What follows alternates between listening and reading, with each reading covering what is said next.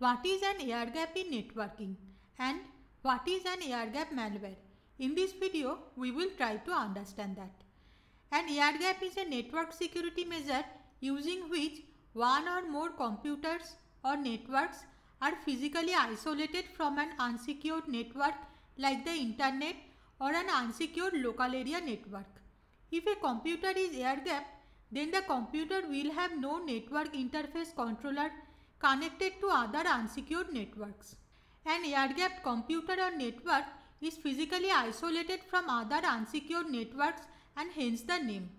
Air-gapped computers and networks are used in many areas. For example, some military or government systems or networks are air-gapped. It is also used in financial computer systems, industrial control systems, life-critical systems such as nuclear power plants, etc. How safe are air-gapped computers or networks? Air-gapped computers or networks are quite safe as they are physically isolated from an unsecured network. But it is not uncommon for an air-gapped computer or network to get infected by malware. For example, we need to update the software of an air-gapped computer.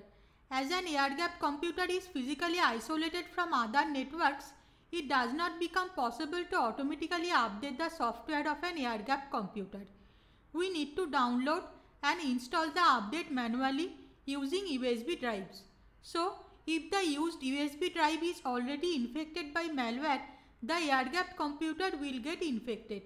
In that way, attackers often use infected removable drives, malicious insiders, social engineering, or supply chain attacks to infect an air-gapped computer or network. This type of malware that can infect an air-gapped computer or network is called air-gapped malware. Stuxnet is a good example of an air-gapped malware. It was first uncovered in 2010.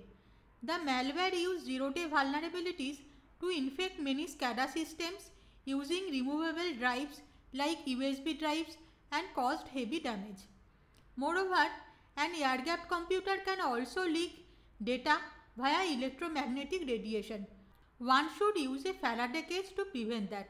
Similarly, to secure an air-gapped computer or network, one should prevent acoustic emission and reception, limit the usage of Bluetooth or Wi-Fi near the air-gapped computers and networks, and take proper precautions to prevent data leaks via ultrasonic signals. I hope this helps. Interested viewers who want to know more, please visit the website of the Security Buddy.